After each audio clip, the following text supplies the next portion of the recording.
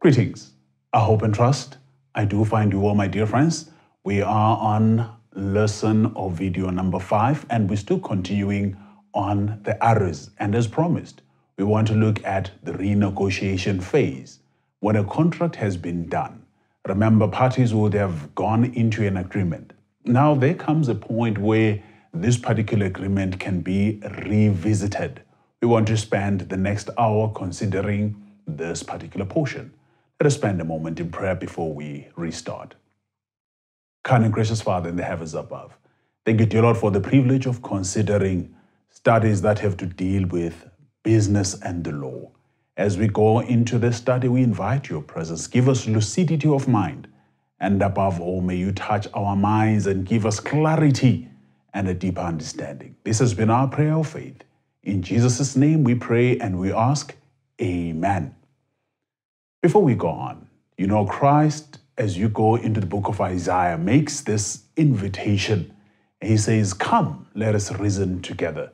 This is a call for renegotiation, and that is what we're looking at today.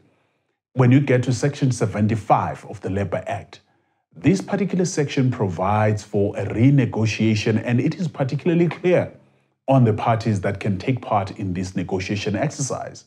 And subsection 1 says, this part shall apply to collective bargaining agreements negotiated by registered trade unions, employers, and employers' organizations or federations thereof, provided that nothing in this part contained shall prevent an unregistered trade union or employers' organization from negotiating a collective bargaining agreement. So what we get here from the get-go is that parties that can come up with this collective agreement would be the employers' organizations and the trade unions. So this bilateral agreement that would come through will then be binding on the business in the industry. We're going to look at how this turns out. Let's quickly roll over to subsection 2. Listen to what it says. Subject to this act and the competence and authority of the parties, trade unions and employers or employers' organizations may negotiate collective bargaining agreements as to any conditions of employment which are of mutual interest to the parties thereto. So what are these conditions of employment? Let us move on to subsection 3. Without derogation from the generality of subsection 2, a collective bargaining agreement may make provision for A, rates of remuneration and minimum wages for different grades and types of occupations. Now, let us just pause here. Take note that these are now rates of remuneration. When we did the contract a few videos ago, we said the contract will not always sound in money, but it will sound in terms of grades.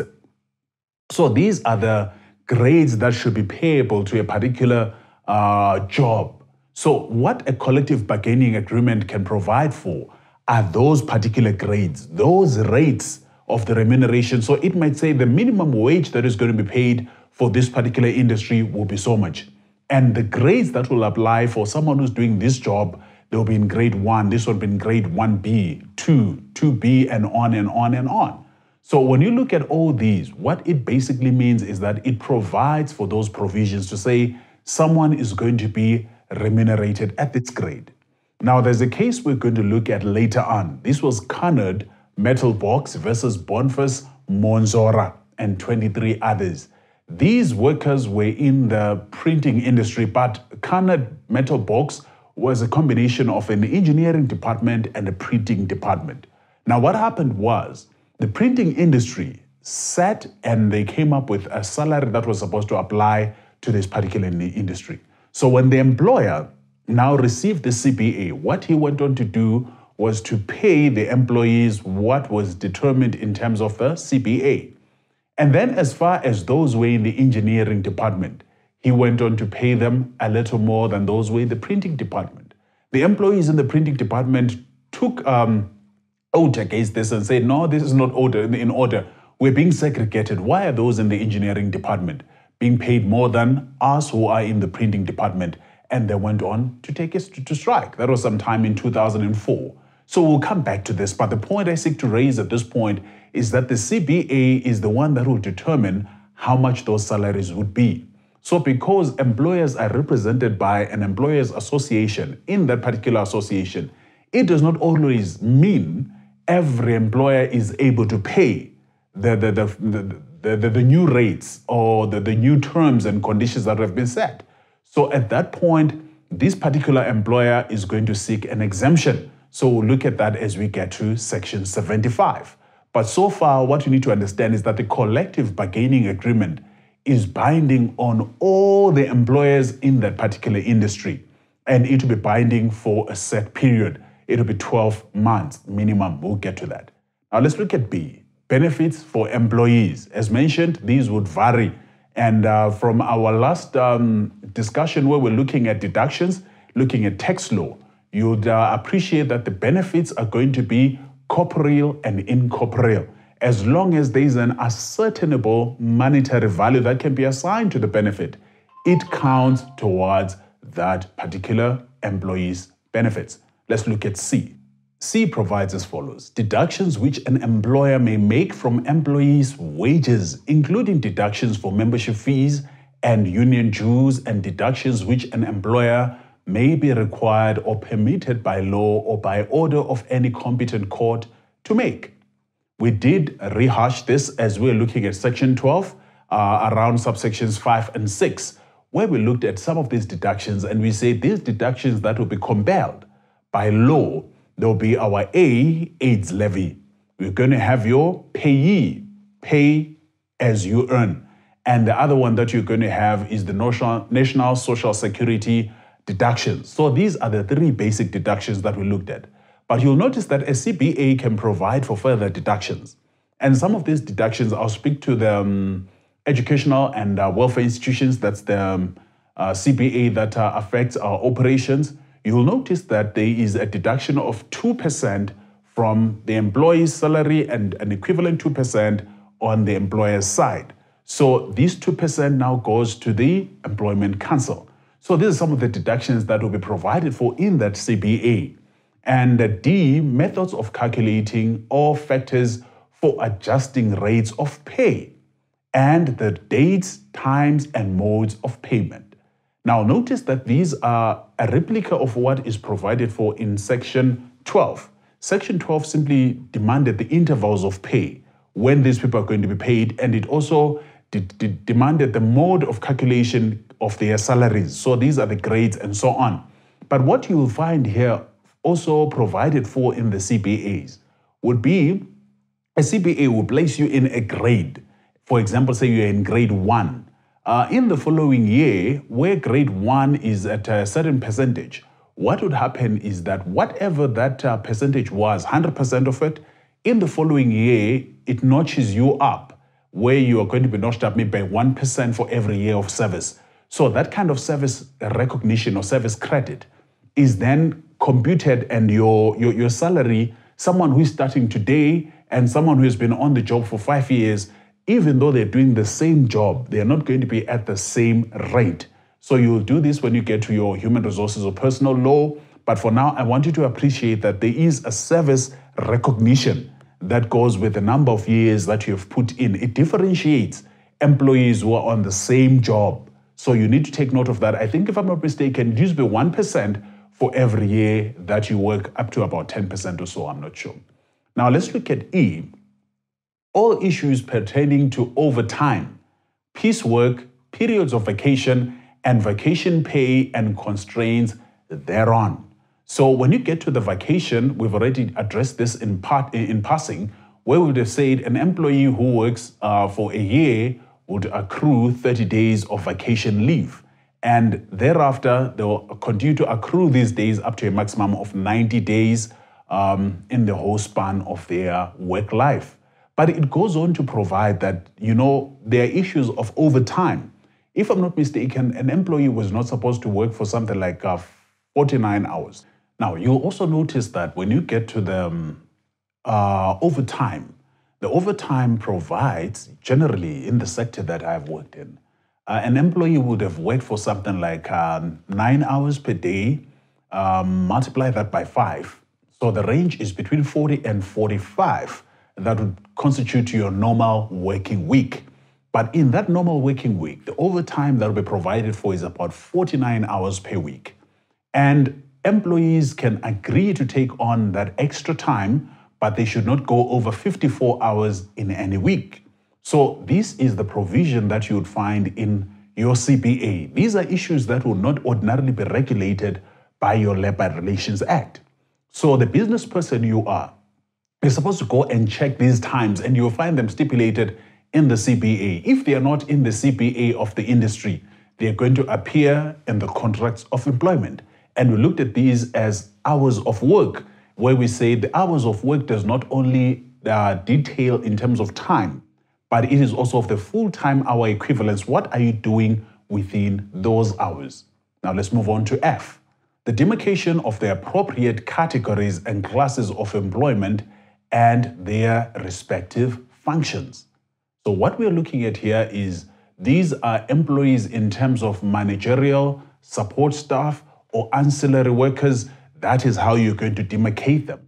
So what the CBA ordinarily covers are employees who are non-managerial.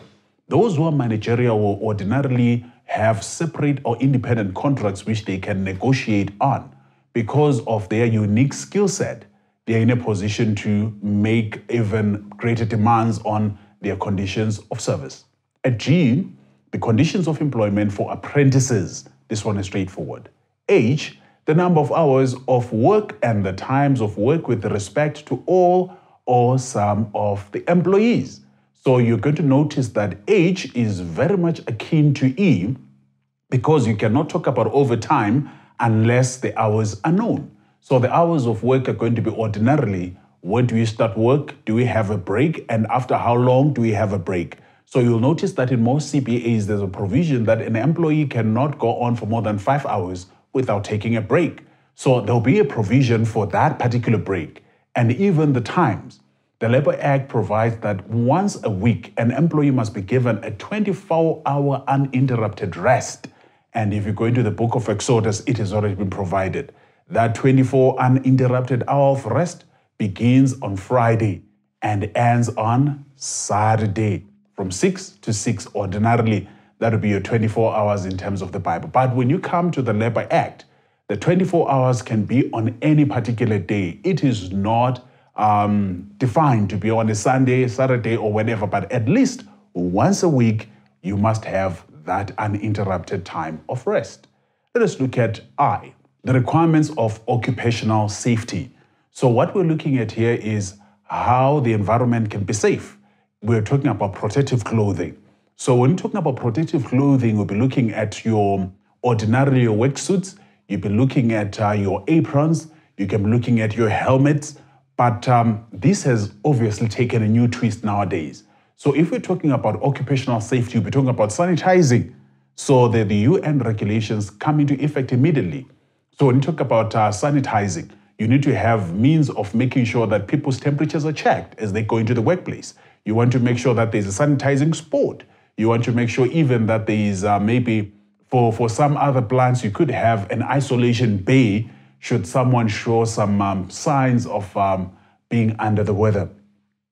And then the other thing besides these, you also want to look at J, the maintenance of and access by parties to records of employment and pay. So what we're looking at here is where you could have your service records. An employee should be given access to these. My employer provides that every 2 years, at least you must have a record of your service. And what would this record of service detail? Who you are, your employment job, your title, and you're going to have your grade, what is it, and how much the salary was. And this helps towards determining your service credit for your gratuity. It would help in determining your service credit towards pension. If you have a contributory pension, this is where it will come in. How long have you been contributing? That particular record is going to come in very handy. Let's look at K, procedures for dealing with disputes within an undertaking or industry. Now, on procedures for dealing with disputes, these would be your codes of conduct in the workplace. So these will ordinarily provide for an employer representation, employee representation in equal parties. They'll come together, make a vote upon hearing the issue. We're going to look at this when we cover removal from the workplace. So where you have an industry code of conduct, it is going to be the one that is applicable. If you have a company registered code of conduct, you will then have to register it with the National Employment Council so that it can be recognized and applicable. Because if you dismiss someone using the wrong code, this will cost you. We're going to come back to this. You must make sure you are using the right code to discipline anyone, because whosoever is not dismissed in terms of an employment code of conduct is deemed to be unfairly dismissed, regardless of what happened. Regardless of what happened. We're going to look at this when we get to removal. Let us move on. Housing and transport facilities, or in their absence, an allowance for the same.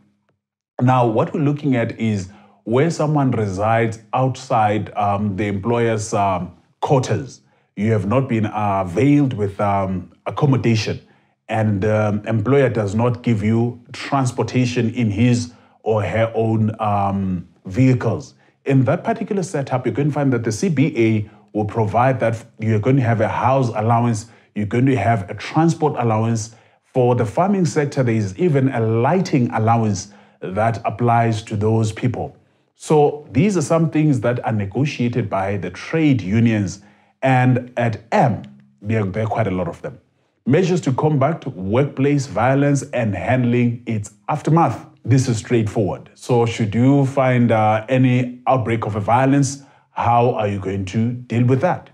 At N, the following measures to foster the viability of undertakings and high levels of employment where applicable. Namely, these are the measures. 1, to promote high levels of productivity. 2, to promote economic competitiveness. 3, to promote economic and environmental sustainability. And 4, to mitigate the cost of living. So these are measures that are going to be advanced. So bottom line, I love the way these have been set in terms of their criteria. Number 1, it's about productivity. Remember, the relationship is all about making money. It's about profits. Like it or not, we are not employed so that we go into social arrangement with the employer. The reason for our employment is so that profits can be made, so that production can be made. And these assets, this inventory must move off from our shelves and go and rest with the customer. And then, of course, economic competitiveness. What are we talking about here? We must be able to trade and have, they call it the balance of trade. I think we did that in accounting. So a balance of trade is where you how much are you exporting vis-a-vis what you are importing? So as a country, we have a balance of trade. So every other organization also has a balance of trade. If you find yourself spending more towards your production than you are realizing from your sales, this becomes the balance of trade in the simplest sense. So you want to make sure you are not spending more on purchases compared to what you spend on in sales. So the CBA must ensure that companies, in other words, are viable. They are viable in the industry where they operate, in the territory where they operate. And then number 3, we also want to promote economic and environmental stability. So you'll notice that 1 and 2 will generally come into economic stability. And then we also want to mitigate the cost of living. These are usually provided for by the Consumer Price Index, where you want to say, how much does it cost to feed a family of 5? So you want to make sure that you are productive enough to avail salaries that are going to cover these expenses for your families. Let's look at subsection number 4. Nothing contained in any collective bargaining agreement shall prevent either or both of the parties from seeking to renegotiate or amend the agreement after 12 months of its operation in order to take account of changed circumstances in the industry or undertaking concerned. Now notice that there are parameters that are set here. nothing will preclude a renegotiation after 12 months. Now, what I've noticed on the ground, though, you'll notice that where the economy is on a landslide, as it were, you'll find that these negotiations are redone, and they seem to be redone at intervals that are less than 12 months. I'm yet to take it up with some of my friends in the NEC to say this almost sets a limit that says, the minimum we can do is renegotiate after 12 months. And the reason is pretty simple. If you're doing it on a 12-month basis, that means at least you can put it in your financial year plan. But you're going to find that at some point, I remember we had NEC rates changing like every 3 months. That was during the hyperinflation of the 2008, leading to the dollarization. And of late, I've seen them begin to change about twice in a year. It seems like there's a bit of a movement now. And this seems to be within the 12 months. And yet the guaranteed renegotiation should be after 12 months expire. Let's look at number 5. Listen to what it says. A collective bargaining agreement shall not contain any provision which is inconsistent with this act. This is the Labor Act. Any other enactment or any collective bargaining agreement which contains any such provision shall, to the extent of such inconsistency, be construed with such modifications, qualifications, adaptations, and exceptions as may be necessary to bring it into conformity with this act or such other enactment. We did look at the supremacy clause, that was section 2A, paragraph 3, if I'm not mistaken, where we stress that the Labor Act takes supremacy over any other instrument that is inconsistent with it. Now, this was in relation to your statutory instruments and your acts. Now, when you get to a collective bargaining agreement, so where we have parties that have come together, the trade union and the employers' organization, and they have resolved to come up with a position that is contrary to the provisions of the Labor Act. When they do so, that particular convention, whatever they agree upon, is going to be adapted, is going to be modified to the extent that it becomes compliant with the Act. And this must remind you of part 1, where we looked at a statutory instrument. That should have been section 134 of the Constitution, paragraph C, which provides as follows. Statutory instruments must be consistent with the acts of Parliament under which they are made. You'll notice that this is generally the same phraseology. What applies to the CBAs would also apply to the statutory instruments. They ought to be in compliance. Let's look at number 6. The existence of a collective bargaining agreement shall not preclude an employer or his employees from agreeing to the introduction of higher rates of pay or other more favorable conditions of employment before the expiry of such collective bargaining agreement. So, however, that the rights and the interests of the employees are not thereby diminished or adversely affected. So what we are looking at here is a scenario whereby the law generally operates on a basis of minimums. So let's say the law has provided that the salary shall be $500. If the employer wishes to pay $700, nothing precludes the employer from doing so. Let's say we have agreed on $500 and midway, this fund has been eroded. The employer says, this is not sufficient to shoulder the needs of my employees, and goes on to top it up to $600. Nothing precludes the employer from doing so. And they can do so even before this particular agreement has expired. And the expiry period being the 12 months that we referred to earlier on. The only condition is that if the employer wishes to pay more than that which is set, the prescribed minimum, the employer will have to endorse this on the collective bargaining agreement so that it is reflected as a obtaining condition for that period. Now, no matter how hard we try, not all of us are always going to be level. Some of us are going to be this finger, some of us are going to be the long finger, some of us are going to be the thin finger. So you're going to find scenarios where some employers are not going to be able to foot the bill, when you are not able to foot the bill, note that you're going to have to come through Section 76. Now listen to what Section 76 basically provides for. At subsection 1, when any party to the negotiation of a collective bargaining agreement alleges incapacity as a ground of his inability to agree to any terms or conditions or to any alteration of any terms or conditions thereof, it shall be the duty of such party to make full disclosure of his financial position, duly supported by all relevant accounting papers and documents to the other party. What does this simply mean? If you come and say you do not have money, prove it beyond reasonable doubt that you cannot afford it. And how are you going to prove it to the other party? Produce your financial statement. And the financial statement ordinarily would not be one that is produced by yourself.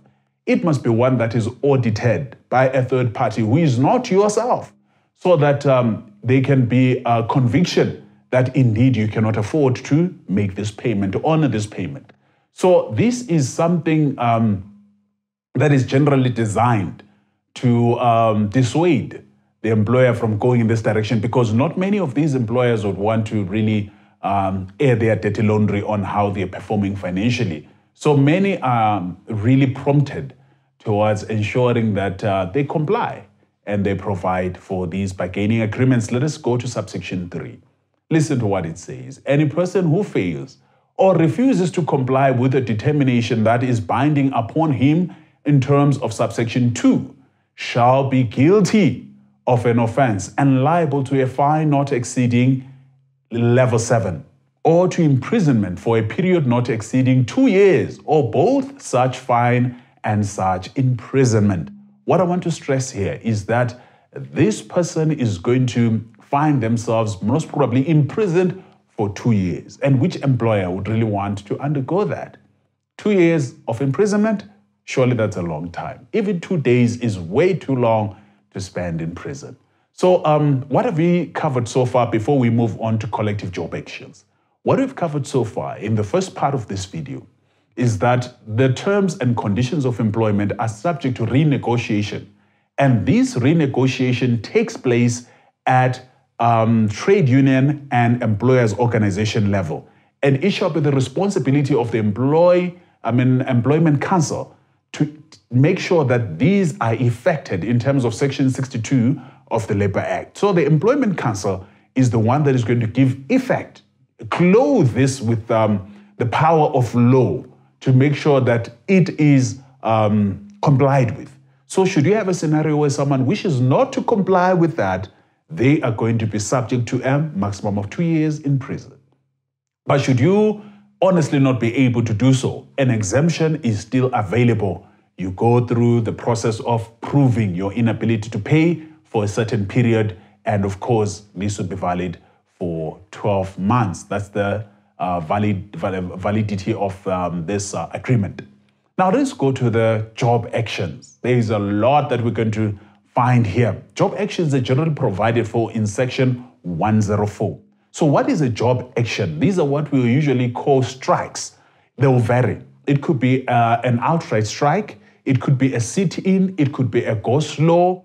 We could have even a lockout that is done by the employer, locking out the employees that you're not going to come in unless you accede to my conditions.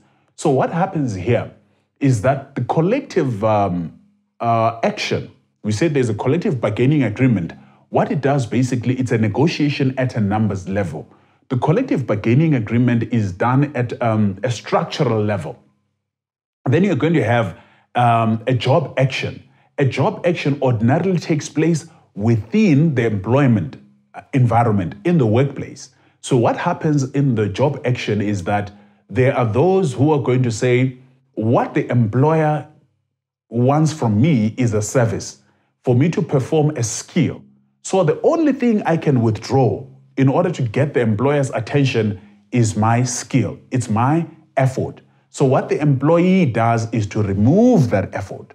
And what will the employer do? The employer is going to say, what you actually need from me is not a job. You need to be remunerated. Remember, An employer is one who remunerates or makes an undertaking to remunerate. You notice this?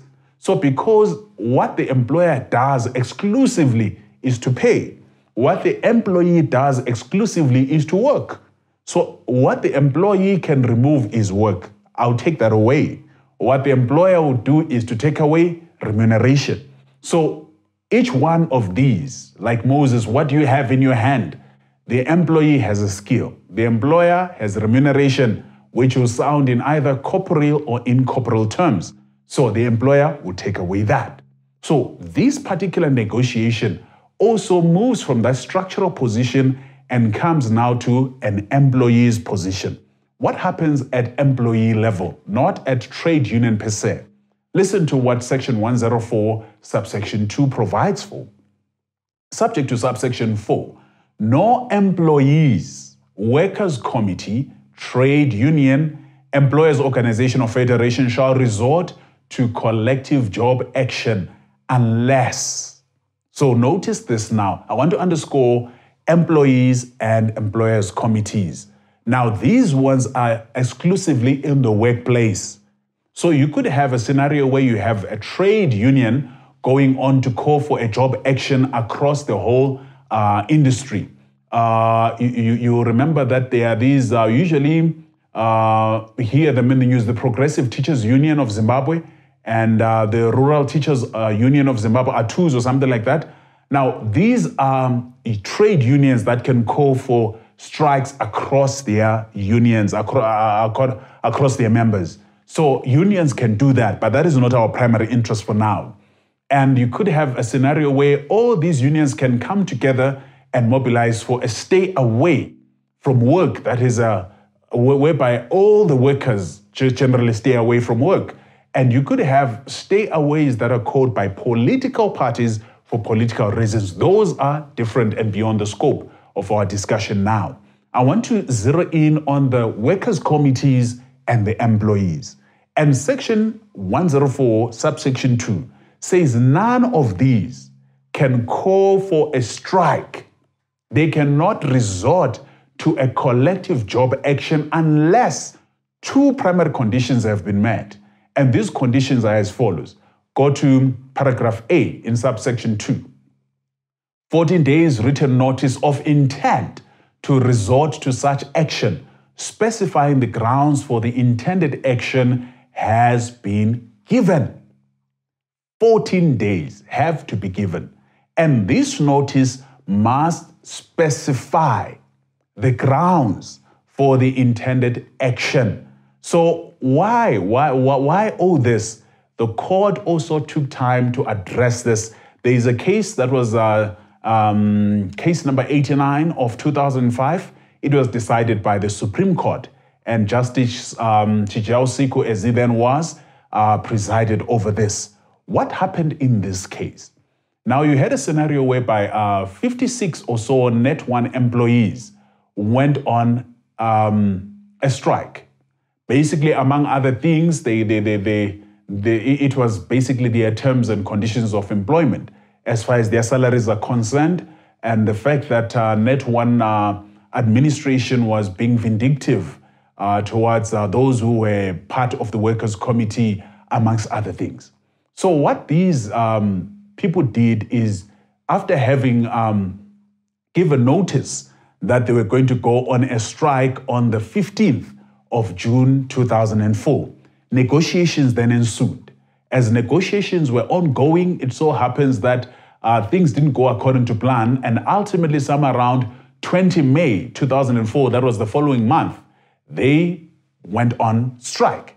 So when they went on this strike, the employer responded by dismissing the employees, and all these employees were dismissed. And the reason was you went on an unlawful strike. And having gone on to challenge this matter was ultimately escalated to the Supreme Court. Now, what then happened here? I want you to take note of Justice Chijao Siku's, the judge of the appellate court. Listen to what he says. He says the employees did not give the requisite written notice of their intention to go on strike on 15 June 2004. The notice given on 20 May 2004 had expired and could not be carried forward indefinitely. So what I want us to notice here is what the judge is stressing, is that at every interval where you want to go on and strike, you're going to give a notice that says 14 days from today, I am going on a strike. Should the 14 days expire and you do not proceed to go on strike, you must issue a fresh notice. Are you getting what the law is now? So this is the principle, this is the ratio decidendi. These people did not issue a fresh notice. So when they later on went on the second strike, of course they did raise some issues to the minister then, Mutiniri, to say we are being victimized because we are deemed to be favoring or even leaning towards supporting the MDC. And because of that, we're being victimized for a political opinion which is unfounded. So the judge then went on to say, the issues that they raised later on as they are writing to the minister are not the issues that they detailed in their first notice of intending to go on a strike. And because of that, this particular action was deemed to be unlawful and the employees were dismissed. So it is very, very, very integral to the process that one must serve this notice. And this notice is going to be served to these parties. Number one, to the person you are going to be striking against. That is your employer. Secondly, not only to your employer, to the appropriate employment council. Thirdly, to the appropriate trade union or employers organization or federation in the case of members of a trade union, employers organization, or federation partaking in a collective job action where the trade union or employers organization or federation is not itself resorting to such action. So you must then notify your union if you are resorting to such an action. And B, listen to this one, an attempt has been made to conciliate the dispute and a certificate of no settlement has been issued in terms of Section 93. This one is a separate condition. Let me just recap. The first condition, issue a 14 days notice. Number two, make sure you have secured a certificate of no settlement in terms of Section 93. What Section 93 basically provides for is that you're going to go for conciliation before a labor officer or before a designated NEC agent, National Employment Council agent.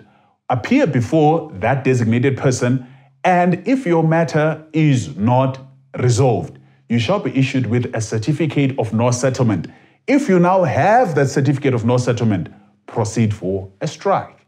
So this is what then happened in the case I referred to earlier in Cornered Metal Box versus Boniface Monzora. This one was a Supreme Court case of 2004. Remember what happened there? What happened is a case whereby in an enterprise, this is Carnot Metal, you had engineering employees and printing employees by departments. The employees in the engineering department were awarded a higher salary than those in the printing department.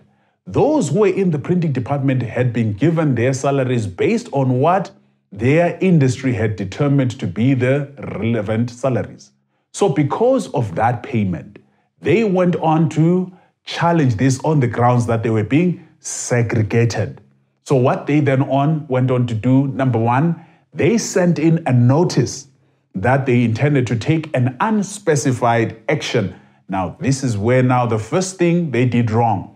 An unspecified action, and yet, what did Provision 1 provide for? It provided that you must spell out the grounds on which you intend to resort to this action. That was subsection 2, paragraph A. You must specify the grounds for the intended action. So they did not even specify the grounds for the intended action. Now, to make matters worse, this is what the court actually dwelt on predominantly. They did not secure the certificate of no settlement from a labor relations officer. Without that certificate of no settlement, having gone on to give notice that they intended to go on in collective job action, the employer, through its representatives, went on to give them a verbal warning. Desist from going on a strike, retract from this, and return to work.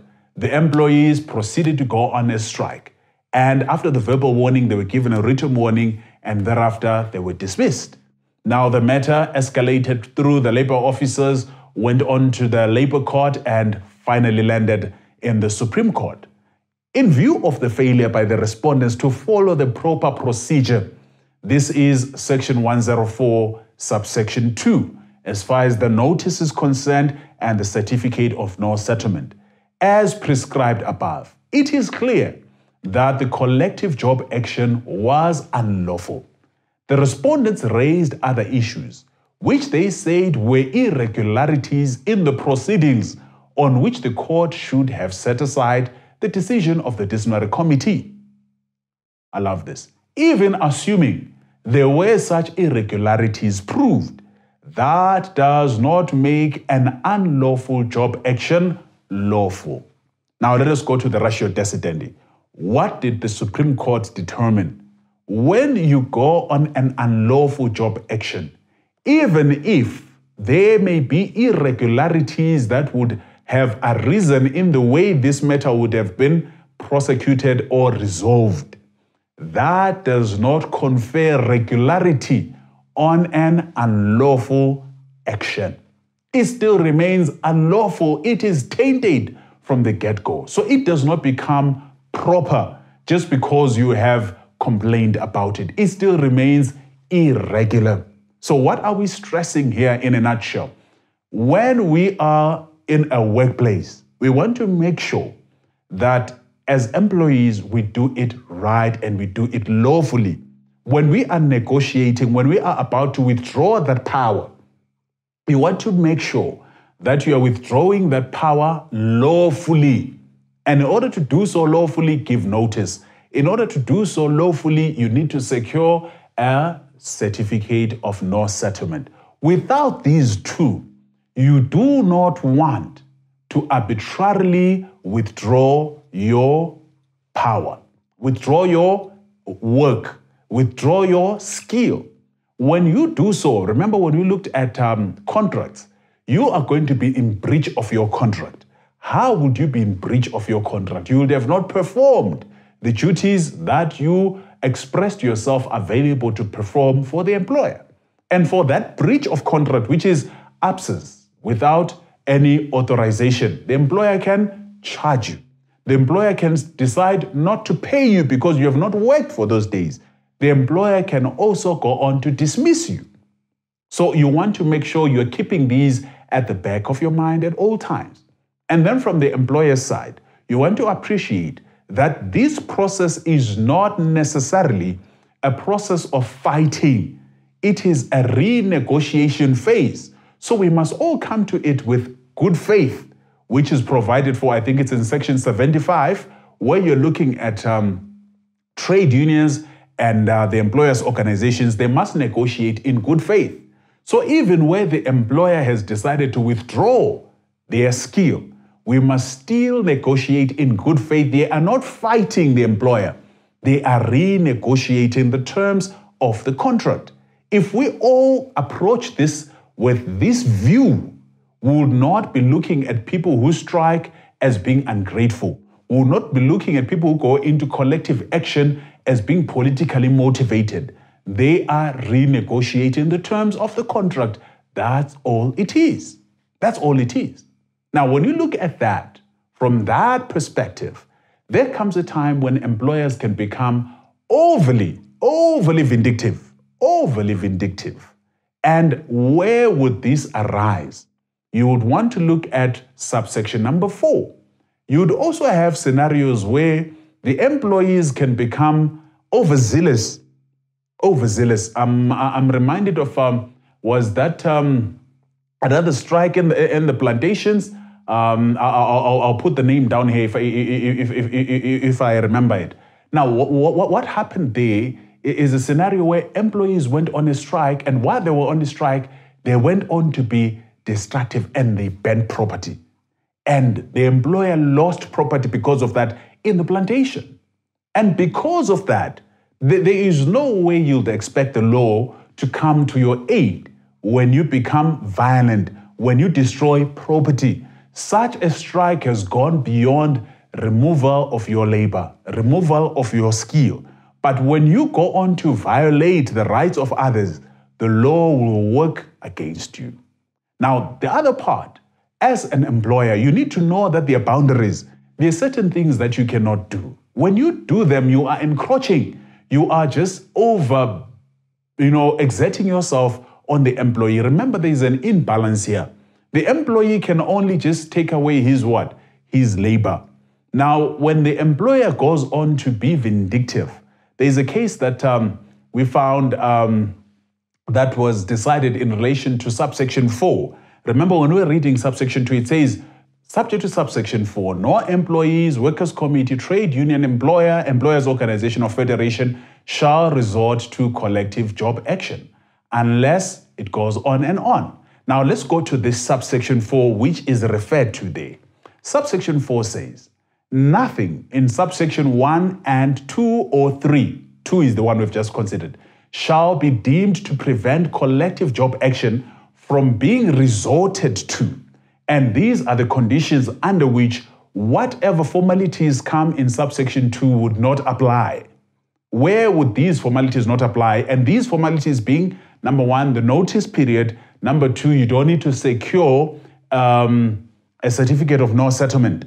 And these are the conditions. A, in order to avoid any occupational hazard, which is reasonably feared to pose an immediate threat to the health or safety of the persons concerned.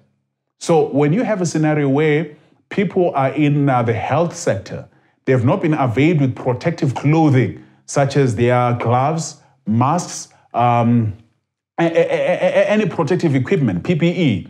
If it has not been availed, such a person will not be required to give you 14 days notice and continue in that environment.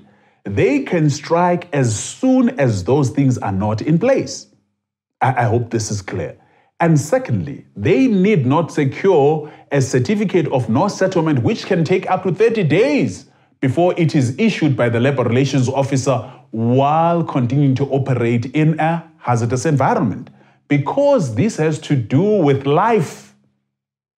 It is an inalienable right, the right to life. It cannot be endangered. You remember, even as we're looking at section 11, no employer is going to employ someone who is below the age of 18 in an environment that could do harm to their health. And this is the protection that is availed to those who are above 18. They can always withdraw their labor. They can make that decision. They can make that decision. Now let's go to B. This one was the one that was decided. In defense of immediate threat to the existence of a workers' committee or a registered trade union. There is an interesting case that happened sometime in 2003, case number 62. This was between First Mutual and Muzivi, and this was decided in 2003. The facts of this case are as follows. Basically, First Mutual had a workers' committee that represented all employees. And its managerial employees who were in grades 1 up to 9 did not have a workers' committee. And in terms of Section 23 of the Labor Act, they are entitled to form their own workers' committee. So the workers' committee was formed, the managerial workers' committee, that is. They sought to renegotiate their conditions with the employer in the workplace. The employer said, no, the constitution of this committee is wrong. It's inclusive of people who are managerial and non-managerial. There's an issue here, so they got the matter referred to the labor court eventually. As the issue was still being discussed, guess what the employer did? This is what I was talking about being vindictive. The employer started regrading, demoting the employees who had been in the managerial employment workers committee. They demoted them and regraded them to less favorable conditions, such that they ended up not being managerial employees. and they were now supposed to be covered by the Common Workers Committee that existed. So in so doing, these gentlemen and ladies who were in the Managerial Workers Committee, guess what they do? They then come together and they say, the Workers Committee is now under threat. The employer does not want to negotiate new conditions with us, and he now threatens the existence of the Workers Committee. They proceeded to go on a strike. And when they went on that strike, the employer responded by dismissing all the employees, more than 100 of them or so. They were all dismissed. So when they were dismissed, this matter was escalated and made its way to the Supreme Court. Otherwise, it was around a late 90s case. So when it got there, this is what Chijiao Siku said. I found his finding and even what he says in dicta there to be quite instructive. Listen to what he says. Before the matter was resolved by the Labour Tribunal, the appellant embarked on a restructuring exercise whose net effect was to render members of the interim executive of the Managerial Workers Committee non-managerial employees. The direct consequence of the appellant's conduct in this regard was to abolish the Managerial Workers Committee by rendering all its members disqualified for appointment or election to that Workers Committee. This conduct of the appellant is more than a threat to the Managerial Workers Committee. It is an actual and direct attack on the existence of the Managerial Workers Committee. It is quite apparent from this conduct and the subsequent conduct of the appellant that it wished to prevent the formation of the Management Workers Committee. It is difficult to imagine a greater and more imminent threat to the Managerial Workers Committee than this. Now, I just want to look at what the judge points out here. So for the employer, when you begin to target people and you weed them out so that they are not part of a workers' committee, when employees strike, such a strike is going to be lawful. It shall be lawful. Do not do it. Do not be heavy-handed. It will not help your cause. It will not. It will not. As if the judge was not done. Listen to what he says about these rights. The above rights cannot be alienated. Right. The above rights cannot be alienated or suspended at the whim of an employer without due process of the law. So when you talk about alienation, this is where you are separating. You cannot take away a right from an employee without due process. What is this right? The right to have a workers' committee in the workplace. The right to belong to a trade union in the workplace. You cannot take these away at the click of a finger like that. You cannot. To do so will do you more harm. It will do you more harm. Do not do it. Do not do it. And this is what came of this. You need to follow due process. What is this due process? The employee must be given the right to be heard. The employee must be given the right to present their facts. The employee must be given a right to call witnesses and to cross-examine whosoever will testify against them. The employee must be given the right to address the committee in mitigation and even to be represented by a lawyer in that particular meeting. So do not become overzealous as the employer just because you can withdraw the salary, because you can fire. Fire following due process. So the respondent and his fellow employees were within their rights. It continues to form as they did the Managerial Workers Committee. If there was a dispute as to the managerial status of some of the members of the interim executive, that dispute could only be resolved by the Labour Tribunal, that is the Labour Court. Until the matter had been resolved, the respondent was entitled, in terms of Section 104(4), paragraph B of the Act, to take part in the collective job action in defense of an immediate threat to the existence of that Managerial Workers Committee. So what have we addressed so far? Number one, as far as collective job actions, collective bargainings. Collective bargainings can be done at a structural level, and they will be done at trade union and employers' organizations coming together. And the National Employment Council will see to it that these bargainings these agreements are enforced. And having enforced them, they are clothed with law. If the employer cannot sustain the renegotiated conditions or terms of service, the employer will have to prove that indeed he or she cannot afford it. And this collective bargaining also takes place within the workplace, unique to every enterprise. And at that point, the employees can come together where a workers' committee has resorted to a job action. We do not look at these job actions, but I've said there's a sit-in, you could have a go-slow, you could have a full-blown strike, you could have a lockout. All these are actions that can be taken. So when it has been called for, members who then resort to this action must do predominantly two things according to subsection 2. Number 1, issue a 14-day notice. Number 2, secure a certificate of no settlement. These are the issues that were decided in the Carnot case, and in the other case was the Net1 case. And there would be a scenario where these formalities will not apply. They will not apply in terms of subsection 4, where a health hazard has arisen, or a workers' committee is under threat. And this was the case that was decided later on in First Mutual. That was a 2003 case. My dear friends, what have we come to appreciate so far?